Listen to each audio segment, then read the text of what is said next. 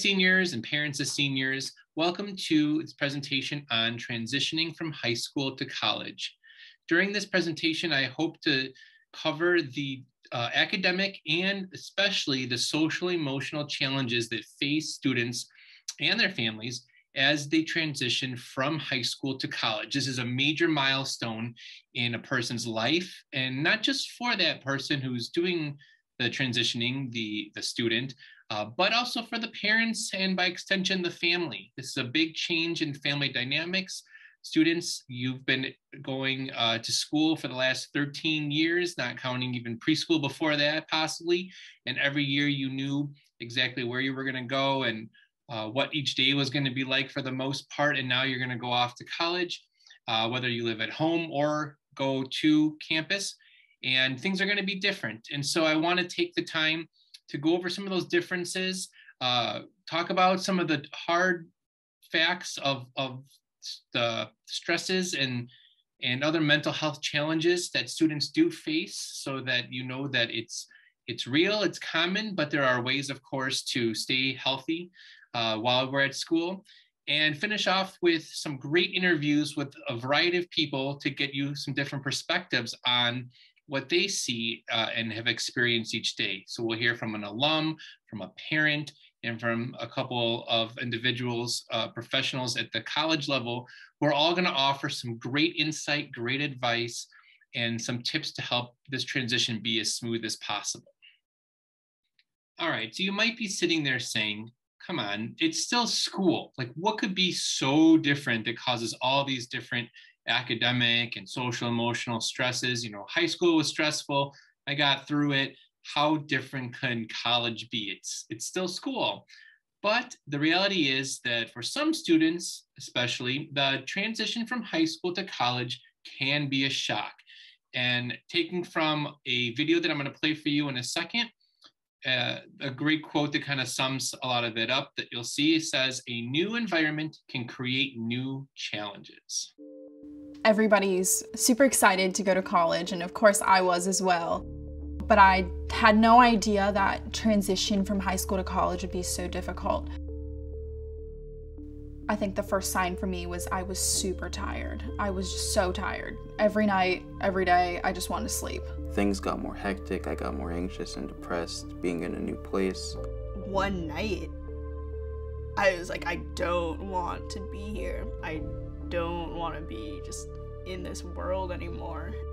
There was one day when I went back to my apartment that I really felt like I was going to do something bad to myself. And so I contacted a behavioral center, and I ended up going there for 2 days. Going to the behavioral center ended up being a positive experience for me, because that's when I started going on medication. Going to counseling kind of helped me understand why I was cutting and what else I could be doing, you know, instead of self-harming. I absolutely think that the combination of therapy and medication can be really, really good. You don't have to be a completely new person just because you go to college. Like, the things and the baggage that you had in high school, they might come with you to college, and that's totally okay. Like, you don't have to be the perfect person. There is a science behind depression, and it's not just something that, you know, you make up in your head. It's very real.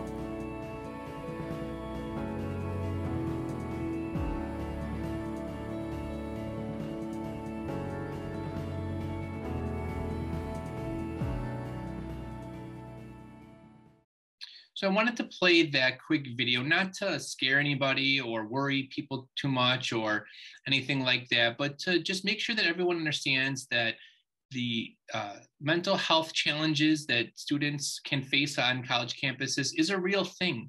Real students are expressing real concerns, and there's a variety of levels of it, of course, but we want to make sure that our students go off to campus healthy and they stay healthy. And whatever we can do from now to kind of make both students and parents aware of this situation, this possibility, and we want to be able to do that. And so now I'm going to talk about some of the factors that can lead to stress. Like we said it's different, but what is really so different about it? All right, so let's take a look at some of the differences about high school versus college. We can break them down into these different areas: classes, teachers, tests, grades, and the thing that a lot of students look most forward to, but can also cause a lot of stress, is personal freedom. And that can also apply to parents and their stress and worry about their students' newfound personal freedom, where they're not living under their roof possibly anymore and don't really know maybe where they are or how they're doing all the time. So parents, it's exciting when your students start growing up and start adulting, let's say, but it can also be, again, scary and nerve-wracking for everybody.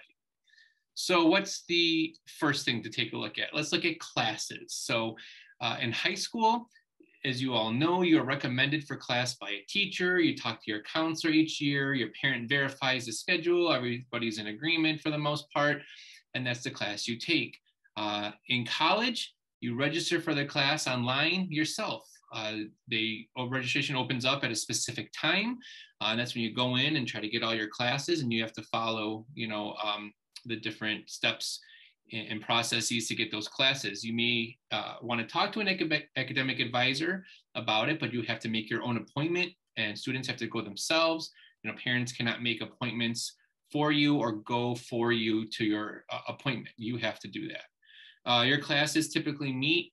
Before we went to blocks, they were 48 minutes every day. Now they're about 70 minutes every other day. So it's actually one of the things that might be a little bit closer to the college schedule, is that every other day type class. But you still could have classes that meet 1, 2, or 3 times a week. And I know I had a lot of classes that were once a week for 3 hours one night, and from 6 to 9 p.m. And that's definitely a different time frame than you might be used to. In high school, your size of classes are around 30 students or less, where in college, they could range from 10 to over 100 or over 200. Very different possibility depending on the class you take. Here at high school, you're maybe given a textbook, or at least given the materials that you need, the handouts and various things. You're given the iPad to use. But in college, you have to budget for books. You have to bring your own computer in most cases. Some colleges have that included, but in most cases, you need your own tablet or computer. And then in high school, your graduation requirements are the same for everyone. 4 years of English, 3 years of math, whatever the case may be. And there's time for electives, so maybe you didn't have too many choices.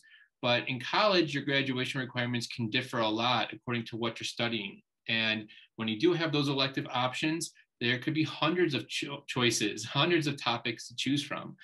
Even within certain requirements, there could be different topics. So if you need 2 credits of history, you could choose from hundreds of different topics in that subject area, which can feel very overwhelming. How do I pick?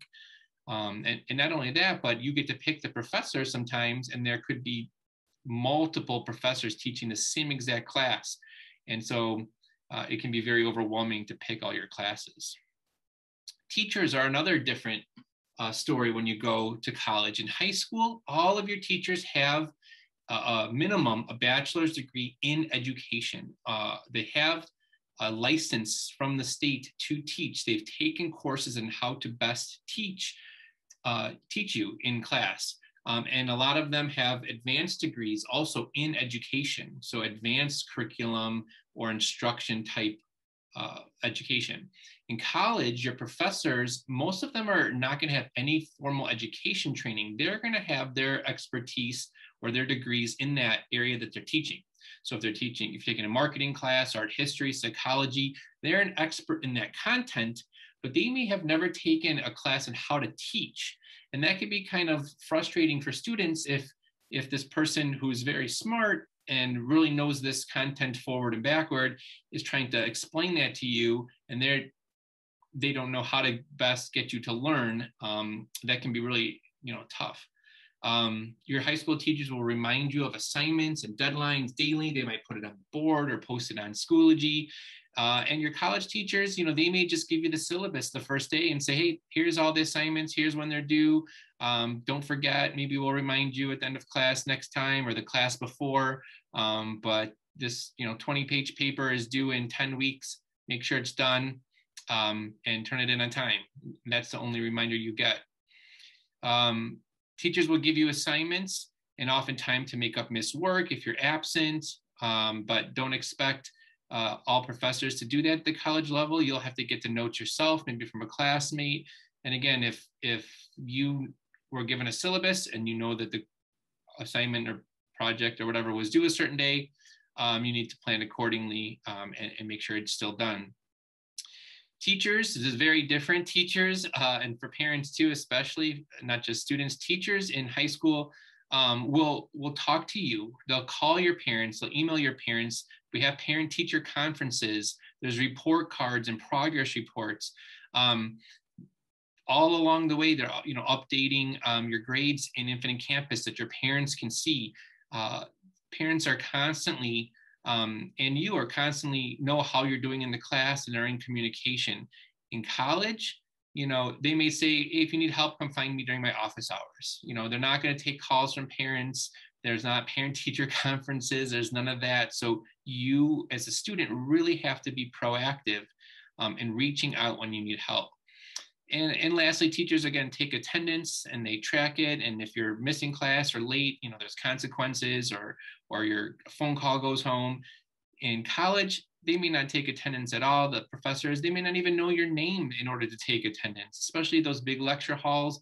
They just assume that, hey, you're paying for it. This is your grade. You need to be there. And no one's going to be following up with you if you don't attend class. Studying is another big one.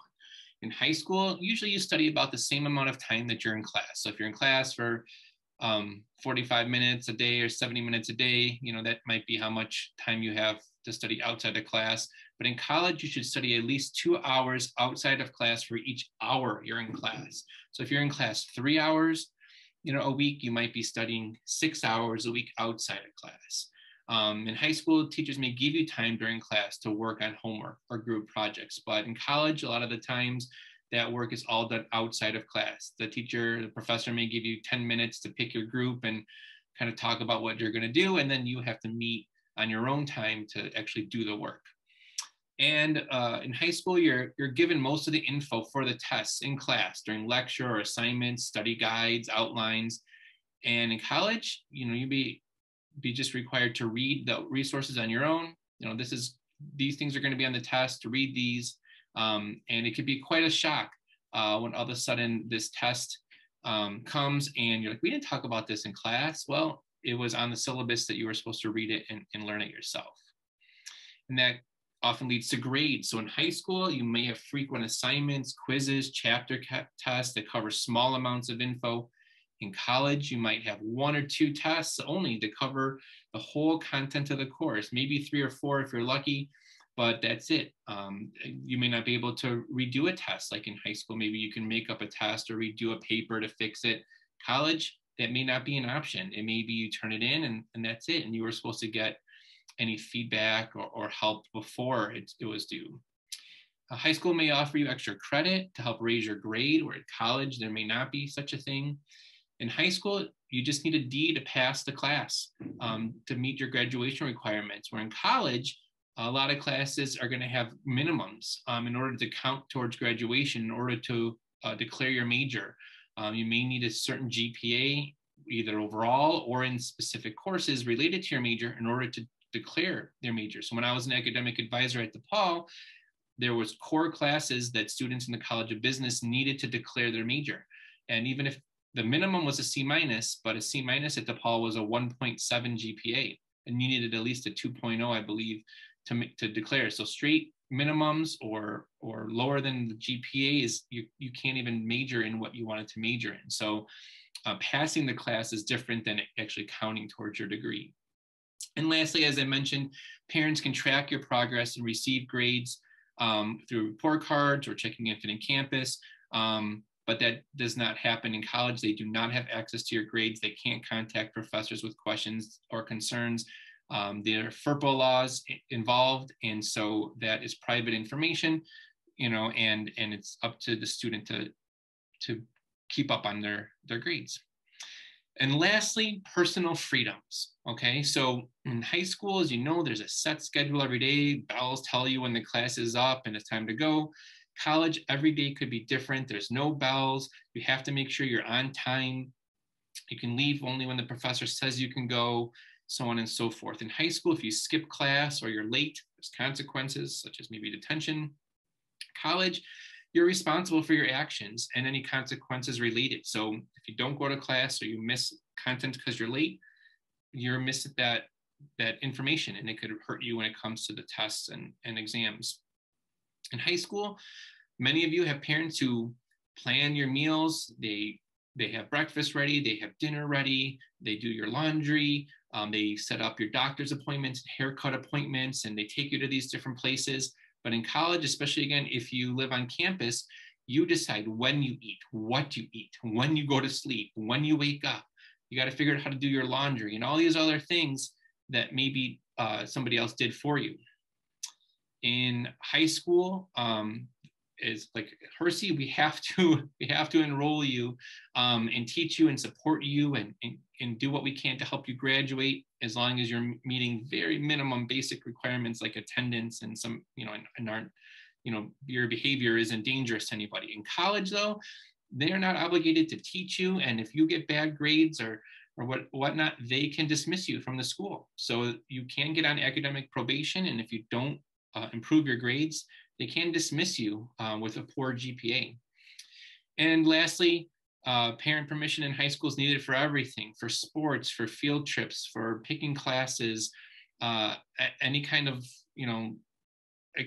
exception to any kind of normal, day, you need to have a parent sign off on it. But in college, because of FERPA laws, as we mentioned, parents are not involved in these decisions. If you want to take a class trip somewhere, if you want to go a school-sponsored trip somewhere, if you want to join a fraternity or sorority, if you want to, do any of these different things, parent, you're an adult, you're 18, and so there's no parent permission. You have to make those decisions yourself. So like we said, it's different, right? Well, these kind of life changes can lead to really stressed students. So on a survey that was done with college students, you see the link where I got it from at the bottom. Here's some college stress by the numbers. 20% of college students say they feel stress most of the time. 10% of college students had thoughts of suicide. 34% of college students report feeling depressed at least one point within the last 90 days. 13% of college students have been diagnosed with depression, anxiety, or other mental health conditions. And 80% of college students say they sometimes or often feel stressed. 80% of college students say they sometimes or often feel stressed. And about half of the surveyed college students felt overwhelmed with anxiety at least once in the last year. So why so much stress? Why so many concerning numbers? Well, as we've mentioned, this is a big life change. It's a big thing to adapt to. Again, going from all those areas that we talked about, whether it was grades or school or whatever, family life that you're used to for the last 18 years, now it can look very different in terms of school, in terms of family, in terms of where you live, in terms of the people that you're around. And there's a fear of the unknown. Like, did I pick the right school? Am I going to get along with my roommate? Am I going to make friends here? Am I going to like what I'm studying? And we're going to talk to somebody about how that plays a role in being undecided or undeclared or changing your mind about your major. Living away from home, those of you who are going to move away from home, it can be very stressful. Again, not having a parent right there to help you through each thing. And parents too, it can be stressful to not know where your kid is all the time, or maybe not hear from them for a couple of days. The academic demands and test anxiety can also go up. You're in harder classes now, as we talked about. The grading is different. The tests can be different. There's more pressure on those tests. You might be admitted to the college without a standardized test score, but now you're going to a college where your whole grade in this class is dependent on 2-3 major tests. It could be very stressful. You could be thinking about finances, right? How am I going to afford to go to this school, to keep going here? Or maybe you afford the tuition and the room and board, but now some of your friends want to go out and they want to go out to eat and go to all these places that cost extra money. And you're worried that you're not going to be able to keep up with everyone on campus. And then, of course, in the end, what are your postgraduate plans? Just like you come into high school and we say, hey, have you started thinking about what you're going to do after Hersey? Some of that's going to happen in college too. Welcome to college. What's your plan for after college? And that, again, along with not knowing your major possibly, or some of those things can definitely lead to a lot of the mental health challenges that we just looked at.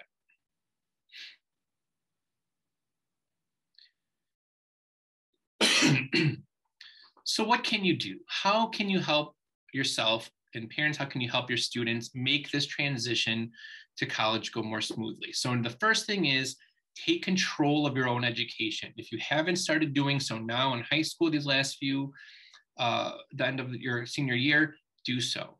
Get to know your professors, get involved and meet other students and staff, find out where the writing center is, where tutoring is, where office hours are. Take control of it and don't be afraid to reach out. So leading to number 2, be assertive. Create your own support systems and seek out help when you realize you may need it. So you can start with your RA if you live on campus, the admission officer, counselor that might have helped you through if you don't know who to turn to, and they can direct you to the appropriate resources. There are a lot of resources on college campuses that you're paying for, right? Tutoring, the library, health services, whether it's like a health clinic, whether it's a gym to work out, all those things you are paying for, they're part of what you get as a student, so take advantage of them. Take control of your time. Plan ahead to satisfy academic obligations, and then make room for everything else. So some of you will go on campus and you might just do classes and maybe a club or an activity here or there. Maybe you'll have a job here or there. Others of you will be very busy. And we're going to hear from one of our alums who's quite involved on campus and how she keeps track of all of her stuff and uses some tools for time management. Make thoughtful decisions. So don't take a course just to satisfy a requirement, and don't drop it too quickly either. Sometimes in high school, it was kind of flexible. Oh, I can just change my class here or there, or maybe I'm going to drop this at this point, or can I do this instead? In college, you have all these options, which again can be stressful, but take those options and explore some things, give it a time, challenge yourself, go outside your comfort zone, because that might open up some other possibilities that you never thought of before. It's a great time to learn about yourself as well as the world around you. And think beyond the moment. Set goals for the semester, the year, your whole college career. Set these goals and remind yourself about them. And if something is derailing you on the way to the first goal, again, reach out for help from somebody, figure out where you went wrong, and then readjust along the way. And if you have all these things in mind, you'll be more confident, you'll hopefully be less stressed, and you'll be more successful going forward.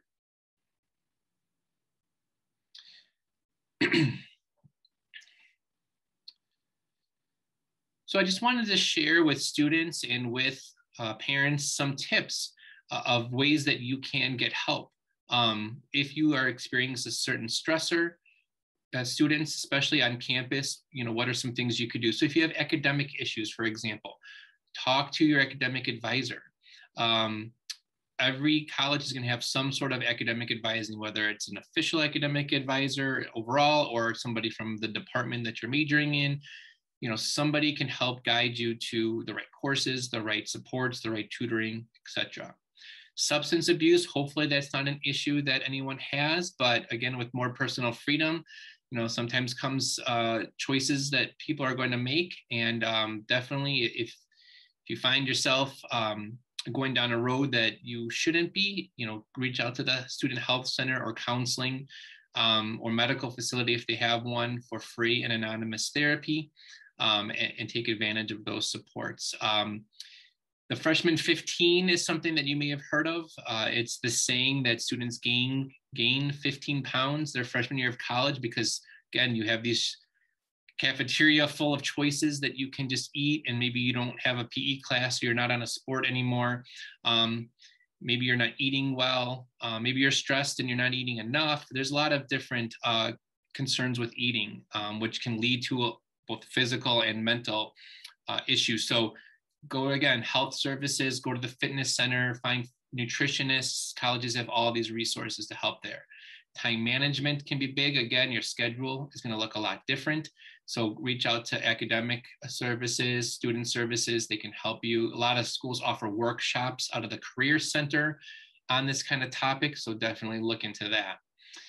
If you have different sexual issues, again, it's more decision making, reach out to the appropriate offices there. Of course, depression and anxiety, you definitely want to reach out to the counseling center, and we'll hear from someone from a counseling center about what kinds of students they see, how they help the students, what kind of coping skills they can offer in support of students who are dealing with depression or anxiety. Health, we mentioned again, use the health services on campus.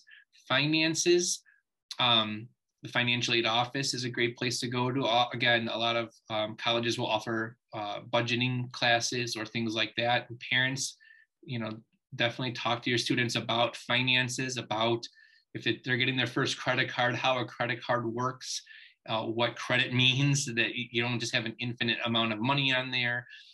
Start practicing with credit or debit cards if that's something that you don't have yet. If you're having issues with your housing, whether it's your roommate or anything like that, of course, talk to your RA first. If you're just feeling very stressed, a lot of schools will have either massage or physical therapy that they can help. They'll offer, especially around finals time, a lot of stress relief type activities that college campuses will promote, whether it's handing out stress balls or just a variety of things, free massages, that kind of stuff. Colleges, especially around exam time, midterms and finals, will offer that. And then if you're homesick or have other family issues, again, the counseling office is the place to turn to. So you do get a certain number of counseling sessions available to you at most campuses. So definitely, again, take advantage and see what they have. They have individual sessions. They often have group sessions.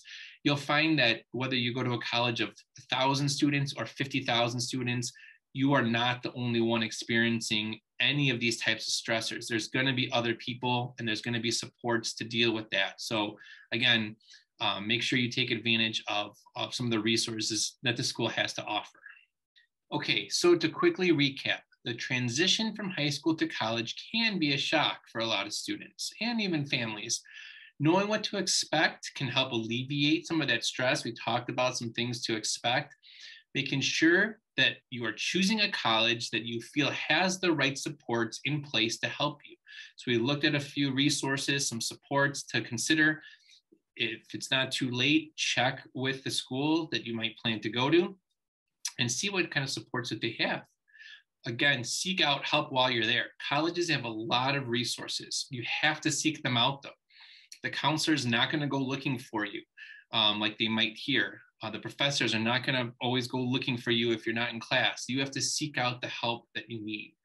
And lastly, find ways to manage your stress in a healthy way. Get enough sleep, eat healthy, exercise, and practice good time management.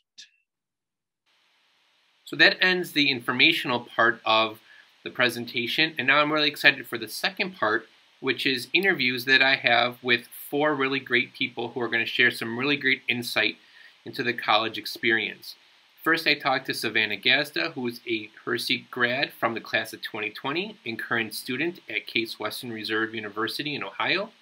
Stephanie Halaska, the director of the Office of Academic Advising Support at DePaul University. Agnes Knott, who is our college and career assistant here at Hersey, but also a parent of both high school and college students. And Meg Hammis, who is the Director of Counseling Services at Luther College in Iowa.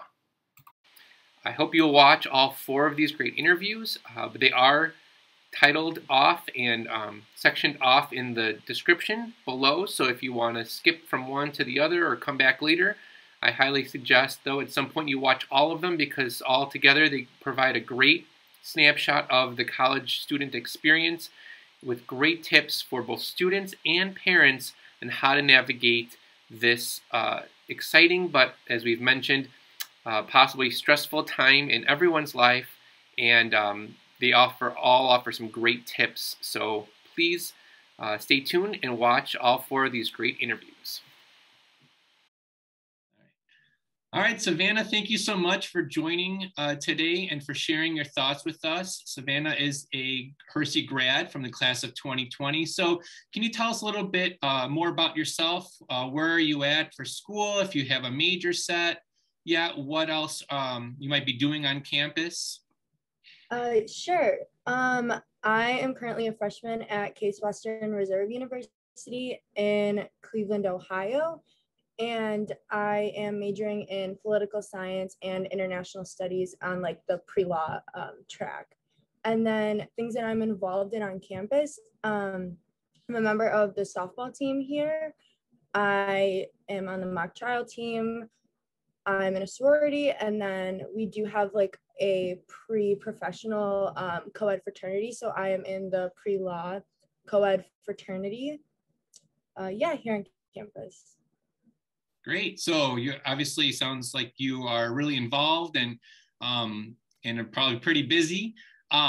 Thinking back a little bit to senior year of high school, I know with COVID, it was not maybe what you expected, and our current seniors, same thing, is not exactly how maybe you expected it. But nonetheless, the college decision-making process still, went ahead full speed. So how did you go about making that final college decision? What were some of the maybe factors that were really important to you that led you to that final decision? And have they been met so far, or would you rethink anything you did along the way?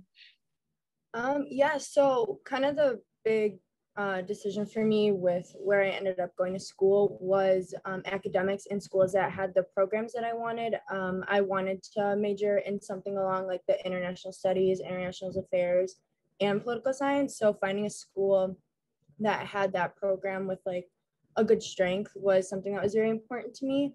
And then I also was looking to play softball in college. So that was also a deciding factor for me. And so kind of picking the schools that offered me that opportunity to play softball and then met the same academic requirements and like programs that I was looking into is how I had made my final decision. And then throughout this past year, I'm very happy with my decision. Softball's super fun, and the program that I'm in major wise and just pre-law wise is definitely what I was looking for, and I'm really enjoying it. Well, that's great to hear. Of course, it sounds like you really, did your homework and really thought through all the different things that were important to you. So you made your decision. You're going to go to Case Western. So then, just what was the transition kind of like then from high school to college? Some things that you were glad you did, maybe even the summer before or leading up to going to campus. Anything you wish you had done differently to prepare yourself for this big life-changing event that you're currently experiencing? Yeah, I think over the summer, one of the main things that I was glad I did was I went to the like pre-orientation activities that we had. I know it's different for every school, but like orientation for us was 1 week before classes started, but a few days leading up to that, they did have some kind of like preliminary meetings that I did attend and ended up being very helpful. Since like for me, I was moving out of state and I had never moved out of state before. It was nice to also like meet people, even though obviously all like our classes were virtual. It's still nice to get to meet other people who are kind of like sharing that same experience. I would say one thing that I wish I would have done a little differently was kind of getting organized kind of right away. I know for me, for my school, we picked our classes over the summer. So we did have access to like what our class schedule would look like. and kind of like organization wise, like calendars and planners, kind of like figuring out the system that I was going to use beforehand would have been beneficial, because instead I kind of waited until I got a couple weeks into it to kind of really like solidify like how I was going to kind of manage everything with like sports, clubs, and classes. Would you like me to kind of explain, I guess, like how, like what I did to like? Yeah, that would be great if you have some tips, because Yeah. like you said, you're probably very busy, and you know, you don't have a bell schedule every day, and you know, Yeah. so it can be very you know, you have to be very responsible. So yeah, if you have tips, please share. Yeah, what I found worked for me was I put all my, I'd actually never used a Google Calendar until college. And one of my teammates, like the upperclassman, was like, oh, coach uses a Google Calendar, use that. Like we had like our practice and like game schedule on there. So what I decided doing was every like meeting that I had, so like whether it was like my classes or like club meetings and stuff, I would put like all my times like in a Google Calendar, but I had a paper planner that I would put my individual assignments in, because if you put it on the Google Calendar also, it is a little bit overwhelming. So I would put like due dates and stuff in my planner that like I would have on paper, but then I would go to like my Google Calendar for my like, I guess, like hourly schedule type thing. And I found that that worked best for me, because then the calendar itself wasn't as like cluttered, because it didn't have like due dates and stuff like that. So for me, that was kind of the system. I stuck with it. I'm still using it now, and I find it's like, for me, the best way to like keep everything organized. For sure, I use my Google Calendar for everything as well. So I definitely can second that as a good option. So yeah, whatever works best for you, for sure. So you know, sounds like some of that was maybe one thing that was, you know, pretty different. So can you think of maybe what was the biggest shock to you that you weren't ready about college, that you maybe weren't quite ready for? And then maybe something that was easier than you thought. And then, you know, any stress that you or your peers, you know, anything that stresses you or your peers out more than maybe you were expecting? Like you thought, oh, this won't be a big deal, and maybe it's stressful, or vice versa. Yeah. I think for me, the biggest shock, and like I had known this going in, but definitely experiencing it was different, was how different like your day-to-day is from being in high school. Because I was like, obviously, like, you know, you have classes, you have practice, but like at Hersey, you know, you would like go to your like 8 hours of classes, and then you would have practice right after school or before school, and then you kind of like went home and did stuff. But I found that like for me, I never during my 2 semesters here have never had more than 3 classes a day. So, and they were kind of spread out. So for me, it was, the shock was kind of how much, I don't want to call it free time, but there is a lot of time, there's more time during your day that you have like open than during high school. So for me, one of like the shocks was really like finding a way to like utilize the time in between classes. You know, you go to class, you're like tired after, you don't want to necessarily do your homework in between classes, because you know you want a break from sitting in lectures and stuff, but really finding a way to like utilize that time in between classes, because you know, if you do extracurriculars too, like your nights usually are more booked, because that's when most students don't have class, and like from my experience, like most of us are done with class by like 5 o'clock. So there's a lot of like more extracurriculars at night. So that time that you would normally probably use like in high school to kind of do your homework before you go to bed is now kind of used up. So you really have to like learn how to work kind of like throughout the day. For me in high school, I would do my homework kind of like in a big chunk of time at night, and just kind of sit there for a few hours and just like get it all done and then go to bed. Versus now I don't really have that option. So it is kind of like working for, you know, an hour and a half here in the morning, and then going to class, and then having like 45 minutes to do like another assignment, and then go to class, and then like practice, and then like just kind of like splitting it up more in chunks of time, I think was kind of like a bigger shock to me, because that's not, I guess, like traditionally how I did my work in high school. So it is a bit different, but again, like once you get the hang of it and like kind of get into that routine, it's not as shocking. But definitely the first like few weeks was kind of different, like getting into a new routine. I would say one thing that was easier than I thought, I was very, not nervous, but one of the things I was kind of nervous about was I guess like professors and like that kind of communication, because I feel like I don't know, I feel like going into college, it's like, oh, your professors are like, people are like, oh, your professors are scary. And like you hear stories about people who are like, oh my God, I had like bad experiences and things like that. But I found that if you actually just like if you have a question, like email them or go to office hours, they're very responsive. Obviously that's like an individual, like there's no guarantees with like professors at like different schools, like everyone. But in my experience, I've never like asked a professor if I could go to like to set up an office hours, and they've never told me no. Or like if I have a question on something, like, oh, do you want to just meet, like obviously over Zoom, because like we have online classes, like we can set up this time. Or like if I, let's say, have practice during one of their office hours, but like I really want to go, like being like, hey, like I have practice, like is okay, like do you have another available time? They will make time, because at the end, like they are there to help you. I don't think, from my experience, it's, don't be afraid to like reach out to them for help, because at the end of the day, that's what they're there for. And like they want students who are engaged in their classes.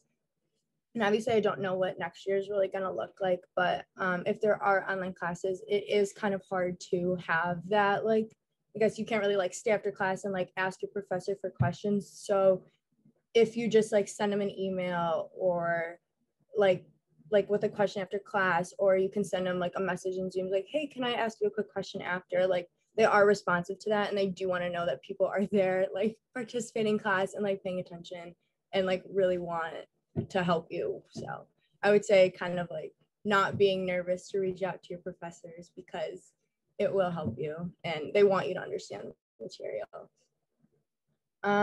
I would say stress wise, it definitely is an adjustment. I would say, again, this is depending on your school, but we do have like midterms.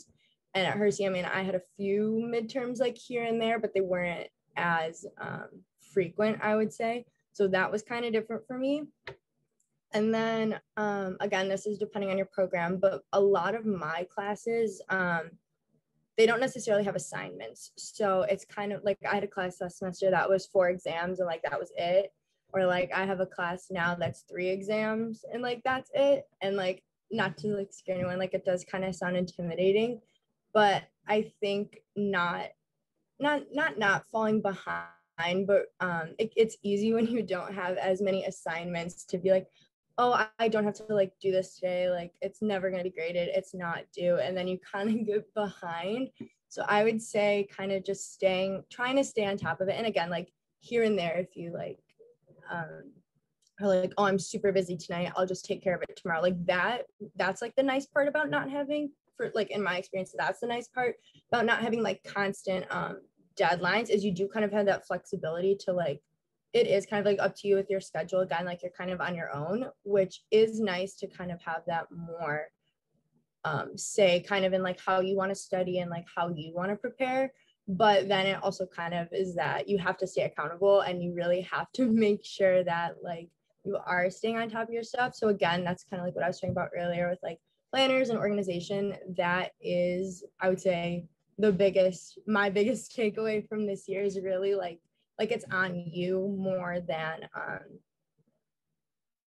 like in high school, I'd say, because like they're not going to be like hounding you if you don't turn something in. They're not going to be like, oh, like where is it? Like it's up to you to turn it in. And yeah, so I would say just like staying accountable and organized is my biggest like piece of advice, but it definitely is doable. It's not impossible. And I think the first couple of weeks, like getting adjusted, like, yeah, it's going to be completely different and it might be a little rough, but once you get that like sense of like, oh, this is how I'm going to do it, and you stay like accountable with it, like it'll all be fine and it'll work out. So, yeah. Definitely, that's outstanding advice.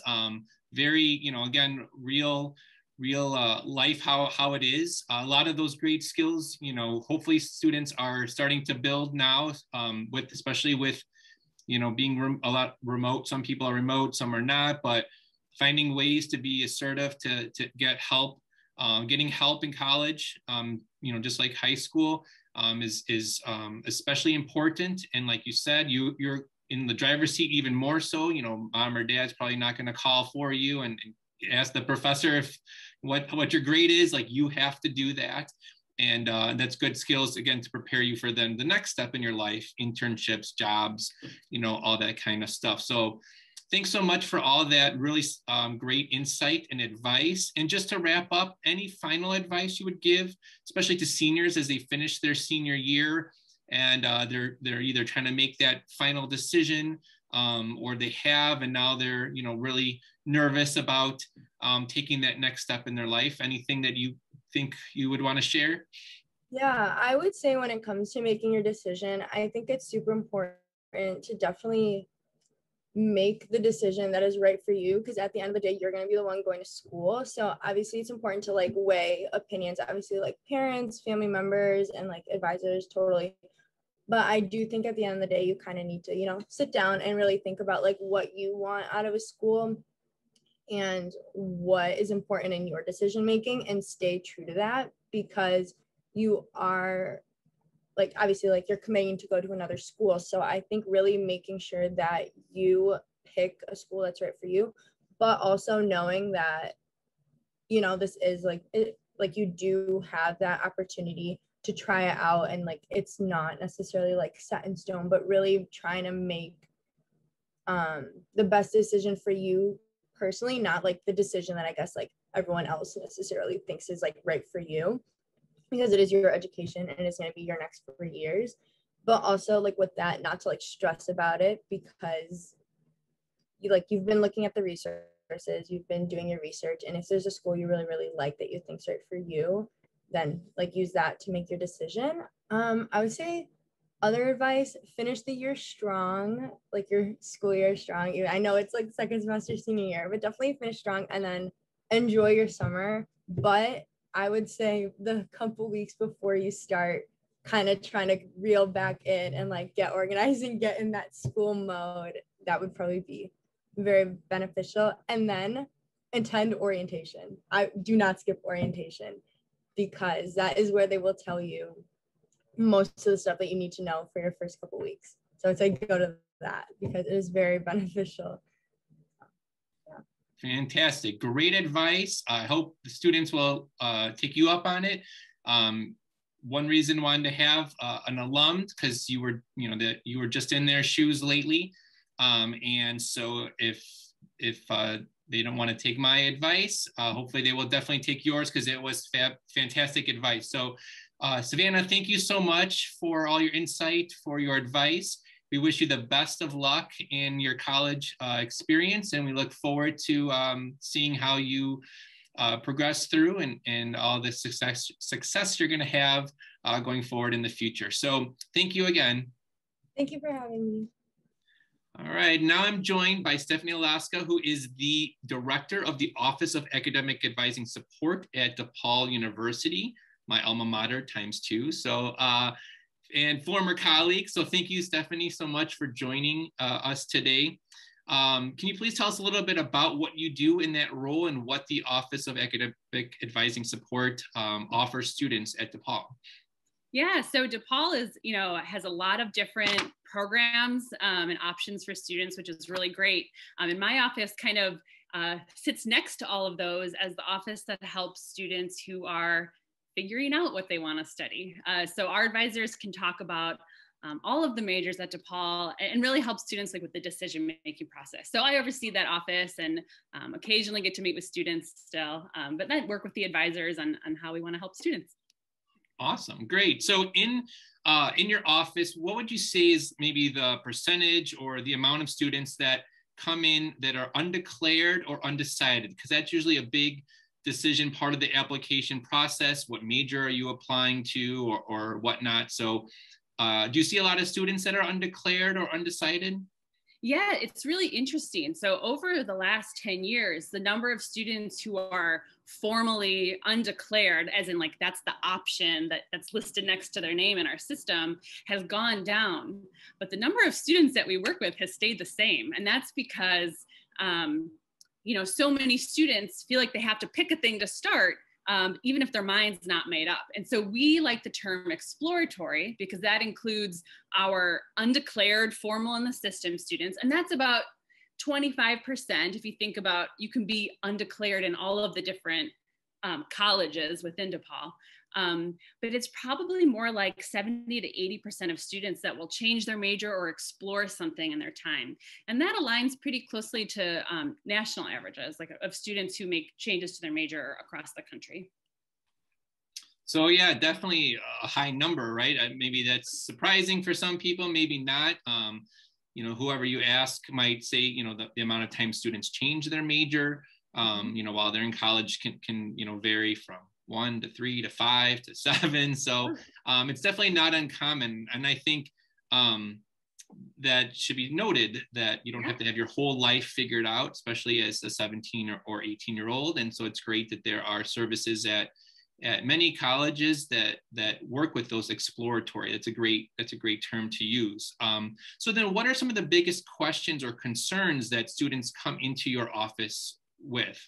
Right. So like the main question is, in some capacity, they want to figure out their major, right? And that can stand for a lot of different things. But there's a lot of nuance, right? There's a lot of different reasons underneath that. So a lot of those students who are the formally undeclared, you know, they're anywhere on a spectrum from I have no idea what I want to do or what I like or anything, to I have too many interests, like how do I pick between them all? And then even within that, you know, these other exploratory students, you know, they pick something, maybe they still are in one of those two groups. But students will come in too because, you know, they realize they pick something and they don't like it. You know, it literally wasn't what they thought it was, or they aren't doing well, which can sometimes prompt a decision-making process that they weren't expecting to have. And that can feel a lot like, you know, grieving a plan and loss. And so there can be some, you know, emotion with that. Sometimes students, you know, the way a lot of college degrees are structured has, you know, sometimes up to half the degree is by definition things that are not your major. So you're taking a lot of classes across the board. And sometimes you take a class that you had no idea existed and you find something that really aligns with what you love and what you want to learn more about. And so, you know, we're really excited to see these students. You know, we think it's really normal to reflect on decisions that you've made about your path. And we think it's really normal that you're changing. I think that's probably one of the goals that a lot of people have, is to kind of further develop and establish your identity. And so sometimes you want to examine some of the choices you've made. So we'll help students come up with individual plans, right? There's not one size fits all with this.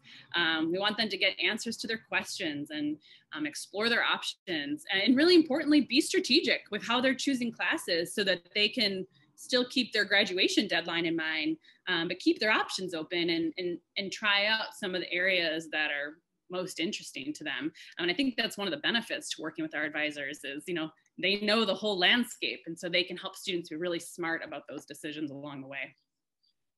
Yeah, definitely utilize the resources that are out there. And so you kind of alluded to this, but do you get the impression a lot of times that students are really like stressed, like seriously stressed about this decision? Is it more like, oh, I just need the logistics of how to do this, or both? And if it really becomes a very stressful, you know, conversation or situation, do you handle that aspect of stress as well, or do you refer to other areas in the university? Yeah, all of those things. So I think there are a small percentage of students that, you know, they've made up their minds or they just want some logistic assistance. And of course, we're happy to do that. But I think for a lot of students, it's the mix of, you know, the emotion of this, and they can be really stressed. You know, some of this, you know, we like humans use a lot of energy on very small decisions throughout the day. So big decisions, which major decision can feel like a big decision, can feel like a lot. And there's the name for it. We call it decision fatigue. And so they want someone to help them, you know, through that. Sometimes students can be really stressed because you know, this decision was framed a certain way throughout their life. You know, they've heard, you know, maybe throughout high school or on TV, this is the biggest decision you're going to make. When we know it's not. You know, it's an important decision, but it's one of many that students will make in their time. And sometimes, you know, family, you know, who have seen their student grow and develop, have a really good idea of what they think their student's going to be best at, and the student is perceiving that as this is the only thing I should be doing. And there's a lot of stress with that too. One of the biggest things we see that brings a lot of stress is misinformation. And so our advisors, I think, help alleviate a lot of stress by dispelling myths. So things like, I guess the students often think that choosing your major for your time in college means choosing the career for the rest of your life. And it doesn't. And there may be some students where, you know, your major, you need one specific major to do one specific career, and you'll do that, you know, for many years. But that's really the rare exception. And that, you know, we just need to focus on choosing a good major for right now, and keep in mind other things that are required for, you know, careers you're interested in. You know, another myth that, you know, only some majors get good jobs. If that was the case, we would no longer offer any of those other majors, right? And so that's one that a lot of people hear things from friends, family, TV, the news, you know, those clickbait articles that you see. Here are the 9 majors you should consider, everything else is garbage. When really it comes down to, it's a lot more complex than that, right? And there's definitely a spot for everybody. And I think, you know, one of the biggest things there is that there's the assumption that there is one single right answer to that question. And that alone can feel stressful, right? But there isn't one single right choice. You know, just like when you're thinking about which college you want to go to, you've probably identified a few that, like, I could be happy in a lot of these places, and you probably could be. But it's the one where you put your energy that becomes the right choice, right? Like, you make it the right choice. You know, and I think there's a lot of societal pressure on kind of this mantra that we hear over and over, or we see on signs, the, you know, do what you love and you'll never work a day in your life. I mean, that makes it feel like there is one right choice, right? And that if something feels like work, then you've made a bad choice. And that's just not true. That sets up some pretty unreasonable expectations too for what work is going to be. You know, if you think about your family or your friends or your significant other, you know, a lot of people in your life who probably bring joy into your life. It's probably also work too, right? Maintaining relationships. And so just because something means that there's work, doesn't mean it's bad or the wrong choice, right? It's this idea of passion. You need to discover your passion in this first year of college, you know, in the year that you're 18. And that's not true. You know, all the research says that passion is something that you develop over time. It's not something that you discover. So your job as a freshman, as a sophomore, is to just worry about, what am I interested in? And then follow that thread and see where it goes. Is this a thread that I'm just following for a short time, and that's just a thing I'm interested in and like to read about? That's great. Or is this something that is, the more you get into it, you know, the more engaging it is for you, and it leads to more than that, like a major or an internship. You know, outside, I guess, of like the bigger existential questions about this, you know, I think ultimately students can feel like they're stressed because they don't know what their options are, or they don't know what they're good at. And so again, we can help students, you know, set up a plan for getting information that they need, or thinking through past experiences, or talking through obstacles that seem like they're in the way, because ultimately it's a personal decision, and helping like create action steps for making that decision can help alleviate stress. But we're not alone. I mean, we refer students to our Career Center, and that they help students with their resumes and networking and thinking about internships and work experiences, and university counseling services when it feels like maybe the stress feels like a lot more than just the decision that's being made. So we do a lot of referrals, and we can help students, and any advisors at colleges and universities will always help students connect to all the different things that the college has to help support. Definitely, yeah. It's great that you mentioned all those different resources and ways that can help, because I think sometimes students feel like if they don't have everything figured out from now, it's like they're doomed, and it's more common than I think students and parents, you know, think too. I think parents also get worried that, oh, their kid has to, you know, have everything figured out and go to the right school for this specific major, or else, you know, they won't be successful. And from personal experiences and from research and all that, we can say that, including the perfect school, and that's a big thing that my students hear me say, that it's not where you go, that's who you'll be. It's, you know, what you do there. So so thank you for for sharing a lot of those insights of things that you see, you know, as well too. So last but not least, you've kind of alluded to some things, but any advice for high school students? Can they do any of these things now to figure out what to major in? Anything they can do, you know, before they get to college, and make these decisions, whether they are seniors at this point, you know, the high school's almost over, so they can't really take any new classes or anything else. But in the meantime, over the summer, and even, you know, younger students who maybe will watch this, or younger siblings who might be interested to know. Absolutely. Yeah, I have a few like bits of advice, the things to think about, that things that you can act on now. You know, the biggest one is, and I think this is kind of the umbrella over everything, and that's, you know, to give yourself some time and some grace for this decision, because you've done a lot in high school, and it feels like, well, I've done all the things I can. College is going to have even more. So you've had a really good training for kind of trying out different things, and it's okay to wait until you have a little bit more information. And as you said, you know, some colleges might have different timelines for how that happens. So one of the things you can do now is to ask, you know, the colleges you're thinking about, how they support students in that, and make sure that lines up with what you're going to need. You know, the biggest thing, maybe the most action-oriented thing, is to gather information. Think of this is your research time, right? And we make the best decisions when we have the most information, right? And we've seen a lot of what's out there. So there's two, I think, main ways to think about this.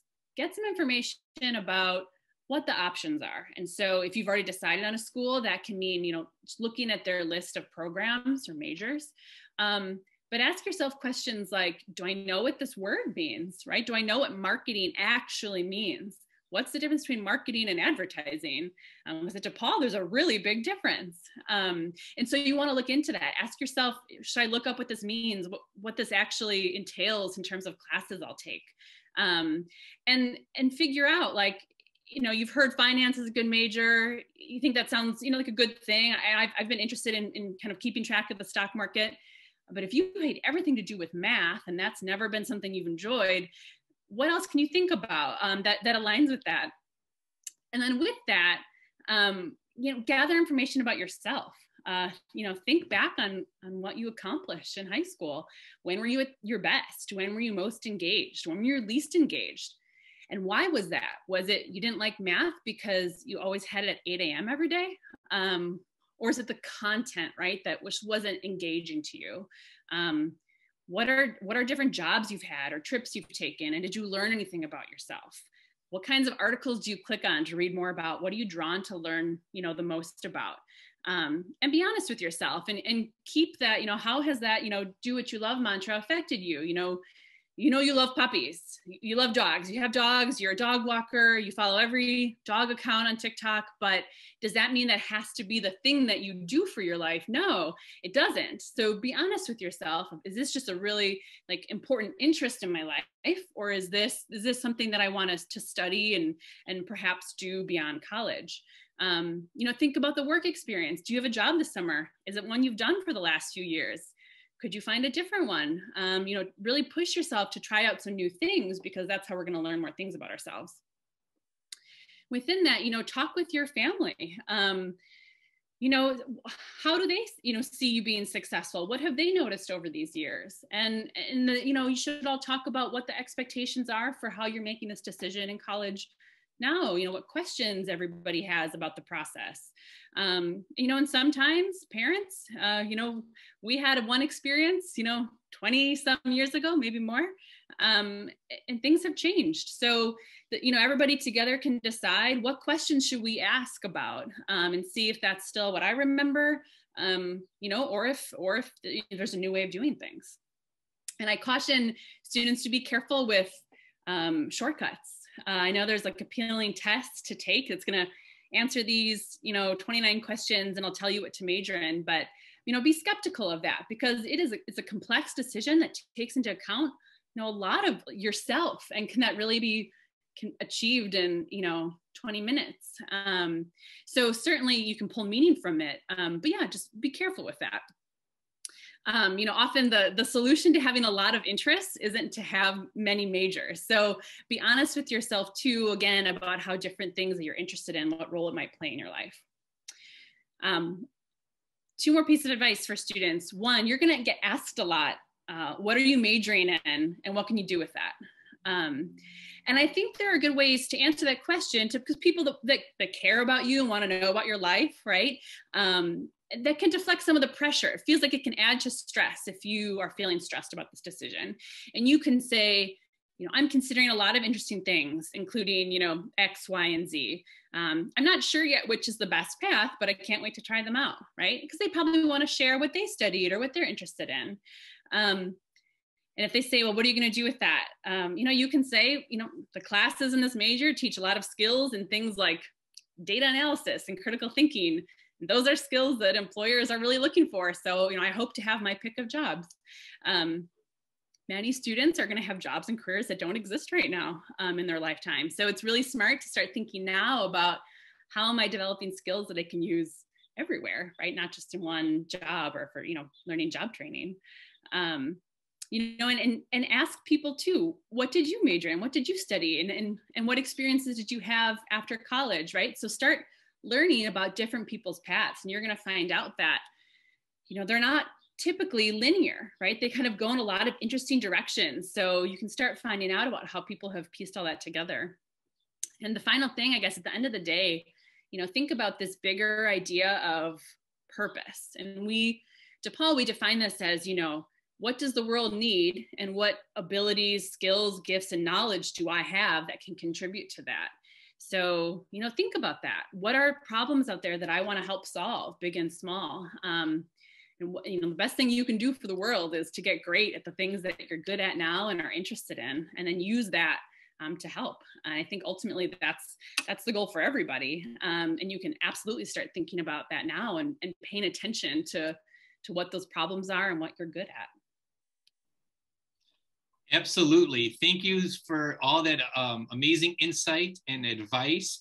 And I hope that the students and parents watching, understand that, of course, life is this journey that you're constantly learning about yourself. You're learning about the world around you, and that there is support out there, both here at the high school, of course, and then even when you go to college, there are numerous departments, numerous resources that you're paying for too, by the way, that you should definitely take advantage of because again, you grow, you change as a person, and so your plans can change, and that's okay. So again, Stephanie, thank you so much for sharing your advice with us and insight on students who aren't sure about what they want to do academically, and for all the tips for our seniors and parents, and even up and rising students in high school. So thank you so much again. You're welcome. Hi, everybody. Thank you for joining us, Mrs. Knott, our college and career assistant. Do you want to introduce yourself a little bit more and tell us about yourself? Sure. So thanks for having me today. I'm Agnes Knott. I've been here at Hersey working as the college and career assistant. This is my third year. So helping kind of with all aspects of the college process. I'm also formerly a high school English teacher and really like working with high school students. On top of that, I'm a mom. I have 4, I would say adolescents and young adults myself. I have 2 who have gone through this process. I have a junior in college, a sophomore in college, and 2 in high school. And so I'm kind of speaking from that perspective as a parent today. Great, thank you. Yes, again, great resource for our students and families here at Hersey as well. So we really want to hear, especially about that parent piece as well, since you have that experience. So first, as a parent, what were some of the biggest stressors or concerns you saw from your child senior year as they prepared to make that final decision and throughout the summer leading up to going off to college? Was there anything you were able to do to help them through it, or any advice that you would have for parents who haven't been through having a student, graduate and go off to college yet? Sure. So I guess I would say to students, like, this is a big deal. It's a big major decision that you're making, and it's okay to be a little confused and have mixed feelings. I think, you're living the senior year trying to make that decision about college, and you're thinking about next year, but then you're also trying to like celebrate those last moments of senior year. And so it's hard because you kind of have, I think, your feet in two different worlds. And so I'd say sort of be patient with yourself. It's okay that 1 minute you'll feel really excited, and maybe the next minute you'll feel kind of anxious and worried about stuff. And that is perfectly normal. I would, just reiterate that to parents too, that as a parent, I felt that same mixture of emotions. I was very excited for my students and my own children when they were making this decision, but I was also worried, did I teach them things they needed to know? And I'm going to miss them so much. And so I guess the biggest thing I want to share today is that remember that you're going to have that mixture of emotions, and it's perfectly normal and okay. And so to be patient with each other. Seniors, be patient with your parents, and parents, be patient with your students. Everybody handles that a little bit differently. Some people get kind of clingy, other people, other children maybe, are kind of rude and, want mom and dad kind of backed away. Some things or advice that I found as a parent that was helpful to me was just to give your senior, give them that gift of your time and your attention. And so, when they're ready to talk or they have feelings that they want to share, sit down and, take that time with them. Celebrate all those end of the year things from high school. Also, I thought one really good piece of advice is to kind of plan some fun things as you're thinking about the summer. And, I can talk a little bit more about that. But overall, it's an exciting time, but it's also filled with a little anxiety, and that is completely normal. For sure, definitely. Like you said, a major life decision, major milestone in both the student's life and for a parent. Every time, your student goes to that next level, it's both exciting and nerve-wracking, and especially if they're going to go, when they go to college, especially if they're going to move away from you for that first time. So as a parent, did you have any stressors yourself as the parent during this time too? And if so, maybe what were those? And was there anything that helped you from the parent? Like, was there like books or events that you attended that helped you through the process?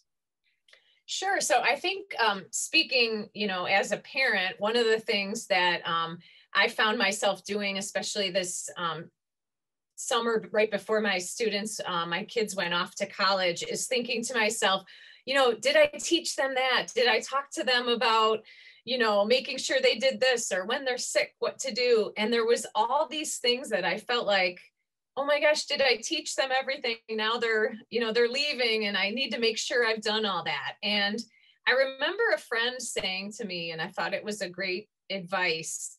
She said to me, I realized with my own son, no, maybe I didn't teach them everything, but they're not going to learn it all from me. That sometimes they have to learn it on their own, and going off and having that experience is how they have to learn it. I also felt for myself, some of the stress came from my own like kind of heightened emotion about my time with my student is short. We just have this summer, and then they're off to school, and the family's changing. And so I found myself wanting to be with them and have these special moments with them, but also, kind of feeling like this sense of dread, or, sometimes as kids get ready to leave, they sort of push themselves away. And so sometimes they can act out or be kind of not the most pleasant because they're preparing to sort of be away. And it's easier to be away if, you're not super close and getting along. And so I think just recognizing and giving myself space as a parent to say, all right, I'm going to plan a couple, maybe it be a special outing or something like that, or a family dinner or vacation, but also realize there's also going to be times I think to myself, I'm ready for them to go, you know, like coming home late at night and worrying about curfew. And so again, that kind of up and down of the summer. A few things that really helped me as a parent, and this for the teens too. A lot of colleges will offer like a summer orientation program. And sometimes this could be a weekend in the summer that you go to the college, and they have programs for the student that would be kind of getting you acclimated to campus. Sometimes you may meet with an advisor or sign up for classes, but they oftentimes have programs for the parent as well. And I know with my oldest, Emma went off to Marquette University, and I did attend a orientation program there. And one of the sessions I found really helpful was specifically for parents, and the head of residence life at Marquette gave some really good suggestions, which I took to heart and I've done with both my students, and I would recommend these. So a couple things she recommended that I've done is some of those kind of important conversations that you want to have with your student before they're heading off to college. And I think I have 4 or 5 things that I would say, take some time over the summer and not the day before they're leaving to sit down and kind of talk, maybe not all at once, because it would be, you know, several hours, but have some conversations. I think one of the big ones is sort of talking about like your academic expectations and kind of talking to your student about that, what you expect, how they're going to do. Another big one, I think, is finances and money and trying to manage. Hopefully you've already had that conversation with your students about, you know, what you're paying and what they're responsible for. But I know for me and my daughter, you know, even though they had part-time jobs and things like that, it's the first time they're really managing their finances, the tuition bills, all that stuff will go directly to the student. And so if your student, you know, doesn't have his or her own, you know, bank account or way to keep track of money, that's a good conversation to have. Another one I think is really important, and hopefully you've been kind of having these conversations with your kid all throughout high school, but I think some of what I would term kind of like health and safety decisions and sort of those questions that come up a lot in college, you know, have a conversation about drinking and drug use, sex, health. I mean, all of those things are important. And now that your student is off on their own, they're going to be faced with different things that maybe they've been faced with in high school, maybe not. But I think making sure you have those conversations with them. Oftentimes the student will have to go through most colleges now have them go through kind of a little orientation on the computer about drinking and things like that. But I think it's important as a parent to have those conversations, remind them of your values and your family values, and kind of just for their own sake. You know, they're going to get sick at school. Maybe they're used to you taking care of them when they're sick. So things like that, I think, are really important. Another conversation is talking to your students about, okay, you're going to be gone. How are we going to be communicating when you're at school? I know with the availability of phones and text messages, it's really easy to communicate. But at the same time, your student might not want to be texting mom all the time. And it is their chance in college to learn their independence and figure that out. So kind of having that conversation that, yeah, we can text each other, but maybe once in a while, it would be nice to talk on the phone. And so, you know, I know for me, before my students left, I kind of said, I'm going to miss you a lot. I'm not going to bother you and call you all the time, but it would be nice for me to at least once a week have a chance to talk to you. And whether you do that on the phone or FaceTime, that was really helpful, because then even that first week when they left, I knew, okay, I'm dropping you off on Wednesday. And I said, you know, by Sunday, I kind of want to hear how it's going. And so giving my student the independence to say, all right, Mom, I know I'm going to be really busy, but sometime before Sunday, I'll give you a call and tell you how things are going. I think also just like expressing confidence in your child and telling them, you know, you can do this. You've had a lot of successes in the past. You've learned new things. It's okay to be excited and nervous, but you're going to make it. And so those are some of the things I would say I think are important to have conversations about. Yeah, those are great examples. You know, not always the easiest to have sometimes some of the topics, but I think it will be, it'll be better for the relationship in the long run if everyone's on the same page. So that balance between independence, but you're still their kid, you're still, you know, you still care about each other. I know I've heard some stories where a parent might text a kid and they didn't text back within like 10 minutes and they freaked out and called the college, and the kid was like, I was in class, I forgot my phone. So it can be definitely nerve-wracking. It could be a change, you know, not knowing where your kid, you know, might be. Students, you know, you got to think that, you know, your parents have, you know, known kind of where you've been, literally physically where you've been for the last 18 years of your life, and now they don't. So it's an adjustment. So kind of going off of that, the fact, you know, as a parent now, your students don't live in your house. If you have younger children like you do, how did that affect them? What was the impact on them? You know, their older siblings all of a sudden are gone. Did they react in a certain way? And just maybe some of the differences in like your household and your family. And you alluded to some of them, but how are things like different, and how did you go about adjusting to this change where you went from a family of 6 to 5 to 4, like in the same house? Yeah, I think that's a great question.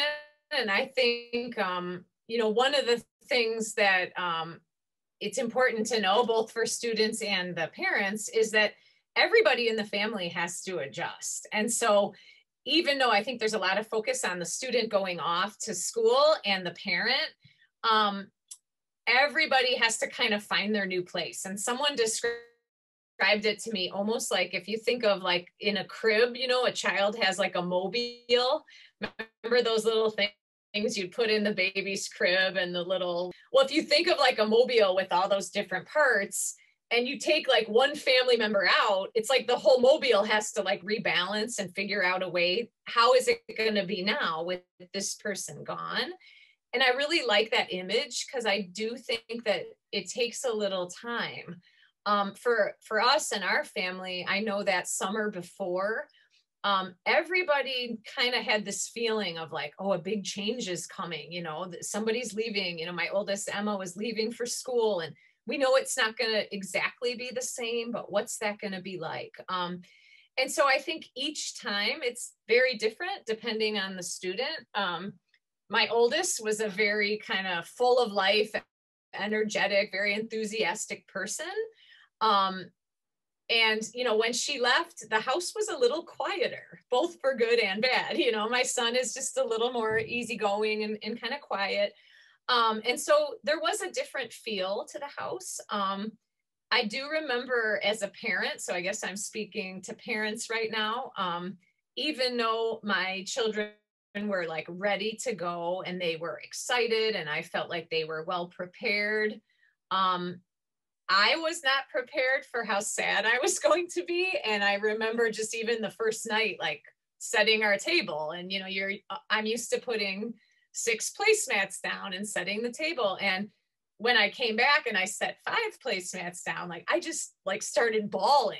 And my younger kids are like, are you gonna cry every night since Emma left? And it's like, no, but those first couple days when she was gone, even though I knew she was in a great place, she would be fine, it was sort of emotional. So I guess I would just say, prepare yourself. You know, you may have those feelings. Everybody in the family will handle that differently.